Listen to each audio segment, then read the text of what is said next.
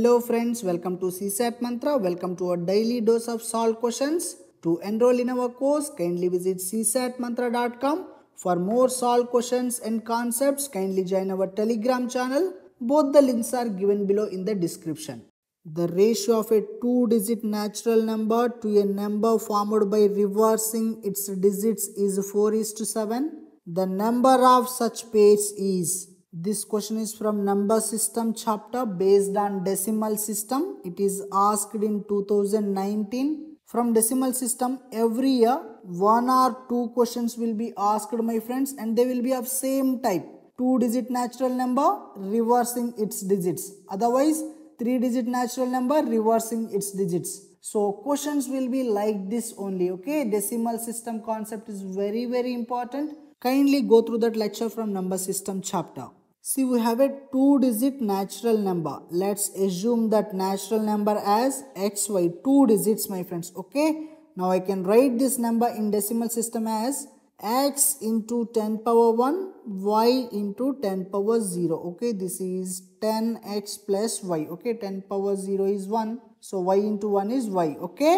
Now we are forming a number by reversing its digits. Okay. Yx. I have reversed the digits. Now this is y into 10 power 1, x into 10 power 0. Okay, this is 10y plus x. Okay, 10 power 1 is 10. So 10y, 10 power 0 is 1. So 1 into x is x, my friends. Okay.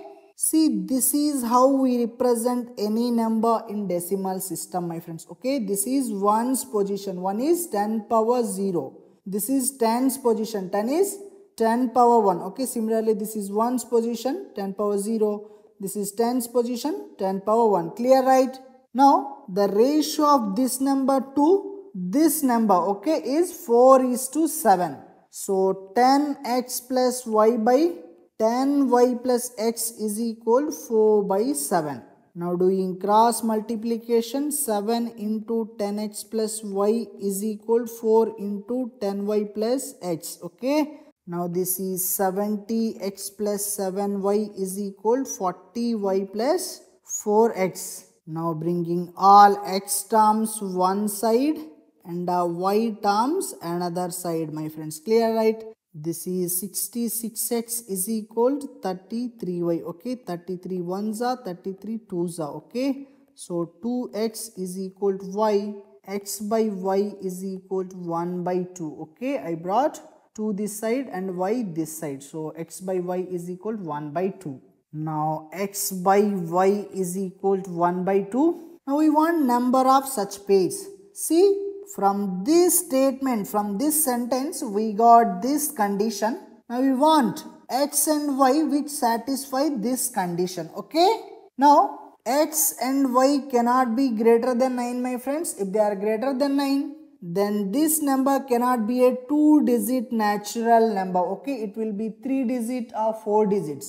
So x and y should be less than or equal to 9. Okay, they cannot be greater than 9.